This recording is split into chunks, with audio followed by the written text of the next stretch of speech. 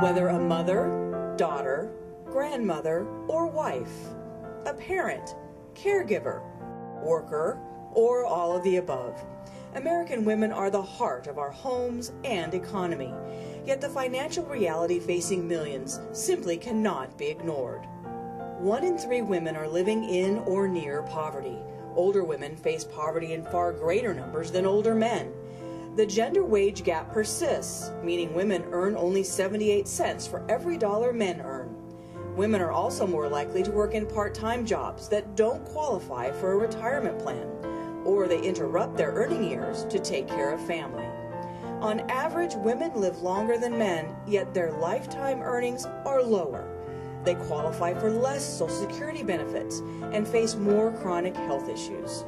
All of this adds up to an income gap which follows women from their working years all the way into retirement. But it doesn't have to be this way.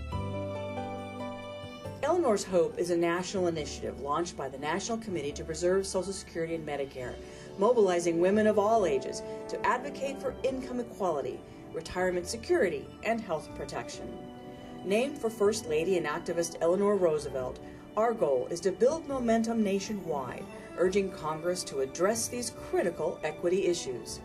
We recruit and train new activists, educate and advocate on women's issues, encouraging women voters to become a bigger force at the ballot box. We're committed to championing the fight to fulfill Eleanor's dream of fairness and equity for women of all ages. Because as Eleanor Roosevelt herself once said, "The future is literally in our hands to mold as we like. We cannot wait until tomorrow. Tomorrow is now."